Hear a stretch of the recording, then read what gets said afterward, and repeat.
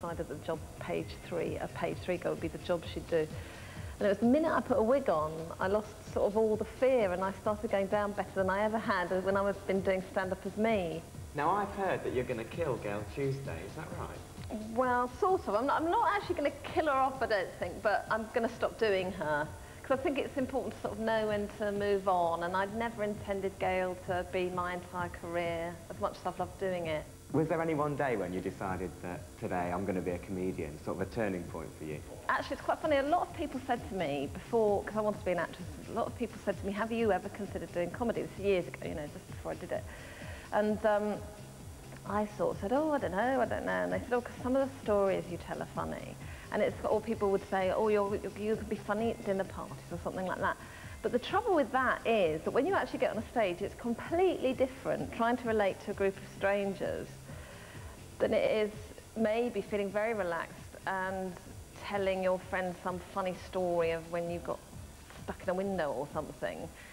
And so people are wrong in a way to say, oh, you make me laugh, you should be a comedian, because actually doing it on stage is completely different. Do you ever feel any pressure when you first meet people and you tell them that you're a comedian to be really funny? Before I ever did any telly as Gail or anything, I probably could be quite sort of extrovert or something, you know, at social occasions and not worried about it. But now, there's a bit of me that feels it would be really naff to turn up at a social occasion and take over and be really over the top, and it's just like, that would seem so sort of eggy and egotistical that I think, if anybody knows that I'm a comedian, if I ever go anywhere and they know I'm a comedian, I think that makes me clam up more. But before you go on stage, do you have your whole act mapped out, or do you tend to go off on one halfway through if you realise people are on your side or whatever? Well, if you realise people are on your side, then that really makes you feel more confident. I go out and I do know exactly what I'm going to say, and then sometimes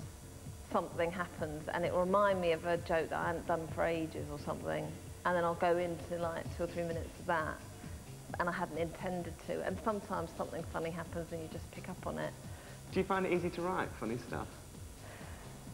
Well, that's the funny thing, that even if you think I've got to work really hard and I've got to be self-disciplined and I will try and write all day today, the trouble is you can't guarantee what you'll get done. I mean, in other jobs you can say, right, I've got this amount of work and I'm going to get this finished by today. But when you're writing jokes, you can't get up and say, right, by the end of the day I will make myself write 5 really good jokes. Because you could sit there all day and not write one.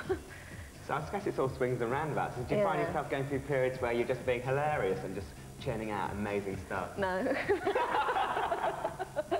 No. Everybody says that comedy is the rock and roll of the 90s. Do you think that's true? I don't know.